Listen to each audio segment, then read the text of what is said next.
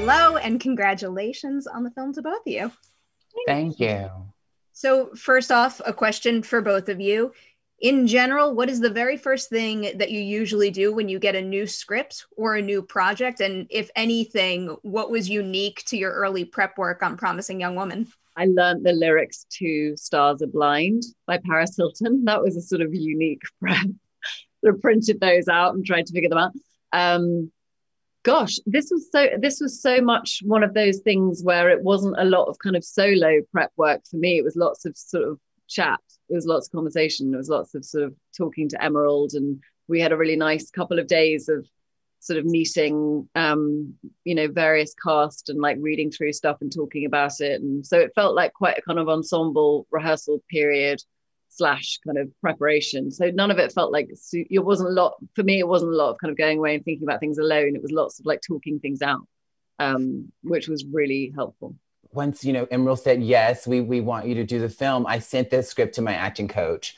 And then I met with her and we talked about it. And we did some scene work. Did we do a private moment for Gail? I don't think if we did, but we did I worked with my coach on it. I've been working with her name's Kimberly Harris. I've been working with Kimberly for many years now. So I found it useful now because I'm doing so many other things that like my work with her specifically helps to just kind of focus me, and she sees things that I don't always see, which is I found really wonderful. So yeah, I sent it to Kimberly, and then we met a few times and talked about it and worked through some things. So, I'm sorry, a private moment? Is that just developing a private moment for your character on the side that isn't in the film, just for prep? Oh yeah, it's an acting school thing. I'm like getting all like acting school thing. Oh, yeah, I've done a character private moment is when you sort of create, and different studios do it in different ways, but the way I've been taught and the way I do it with Kimberly is that we sort of it's about creating a moment of privacy, an intimacy moment with the character, and you get valuable information that's not about the script at all. It's not about what happens on the script. It's often backstory, it's historical. There are activities that you do as the character that are usually involve eating something, drinking something, some sort of activity, but it's really about finding the intimacy and the privacy of the character, and you're getting valuable information that then you can bring to layer in underneath the work that you do on set, with the other actors. So it's like the layering backstory, kind of filling in the blanks so that it's experienced and lived and not just an idea. This might be a good but kind of broad follow-up that doesn't really have one clear-cut answer, but I'm curious, what is your approach to working on a supporting character in a way that supports the main character's arc in the story at hand, but also makes her feel like a fully realized person, which I think you well accomplish here? What's fun about this is getting to watch Carey work as well as sort of interact with her, and then listening to Emerald and Bo and just sort of being in this space. You do all the prep ideally so you can let it go and be in the moment. So I think the support really is about, hopefully, I mean, if it ideally it's always about supporting the other actor you're with, whether you're a lead character or a supporting character. So it's really about listening and being in the moment and doing what is necessary in that moment as much as possible, hopefully from a sense of truth and a sense of telling the story. Did you two ever work out any backstory for your characters? I just find that I always wonder about those things when I just really want to continue spending time in that space, and I could have done that in the coffee shop. So did you talk about any of their history together with Emerald? Yeah, I think we decided that she, Cassie definitely worked there for a while, and that, really Gail's her only friend, and that she really is the only person that she has any kind of relationship with. And I think, there's a kind of comfort there that she doesn't have with anybody else. And I think that's fostered by just Gail being a really solid, no bullshit person, who can be honest with her in a way that not very many other people can, and also isn't intimidated by her, which I think Cassie's very good at kind of like shutting lots of people out. And I think Gail just sort of sees through that and doesn't, there's no kind of intimidation. She can just deal with whatever.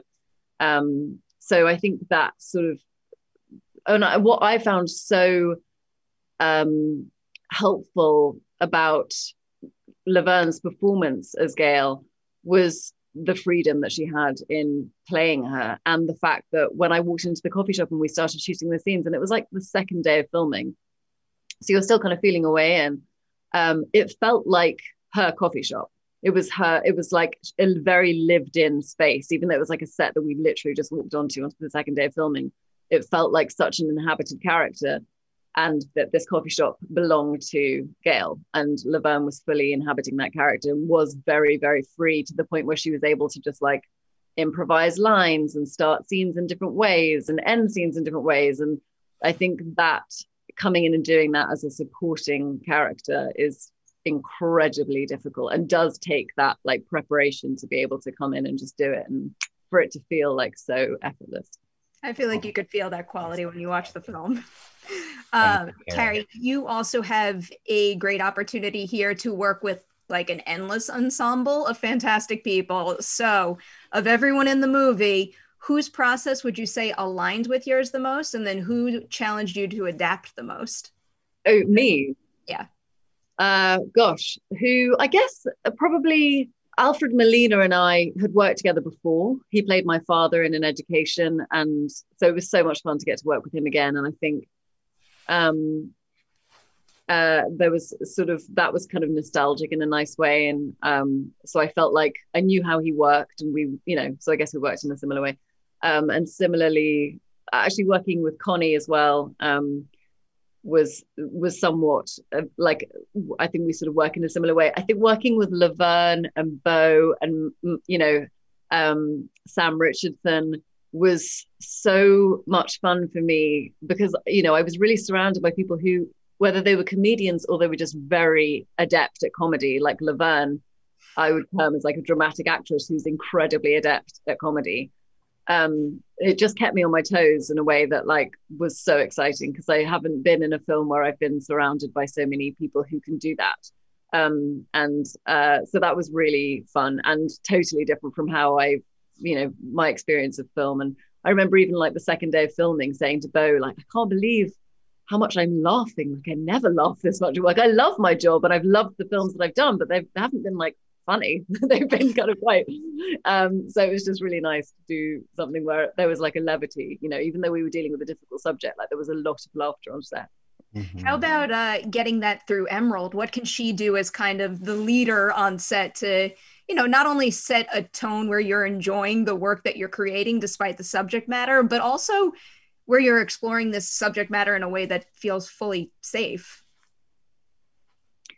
Well, I mean, I think, you know, I had complete faith in Emerald from the moment we met, but there was one thing that she was very clear on that sort of set, sort of in my mind, I knew that the rest of the film would follow this order. So we were talking really, it was like the first meeting we ever had, and we were talking about the stripping scene, you know, when Cassie goes to the party dressed as the nurse, and Em was sort of describing how the scene would go down, and she would go in and she puts the bottle down, and she was talking me through the whole thing, and then she said, and then she reaches for her zip, and then the camera turns on the men, and then you never see anything, you just see their reactions to it.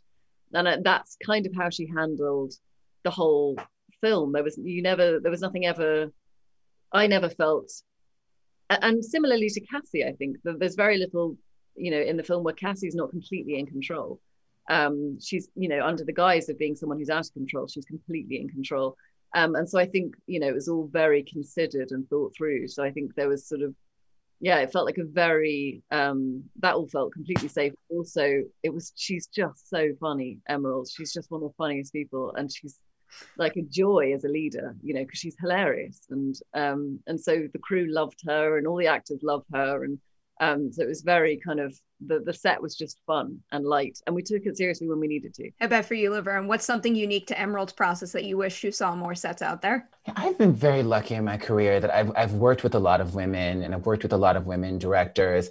But Emerald is, as Carey said, she's hilarious. She's so genuinely funny and just infectious. And I like want to hang out with her like all the time. It's like this, like Emerald is just such a good time that like, and so there's she very naturally puts everyone at ease. And so there's a safety in that. But she manages to be really funny.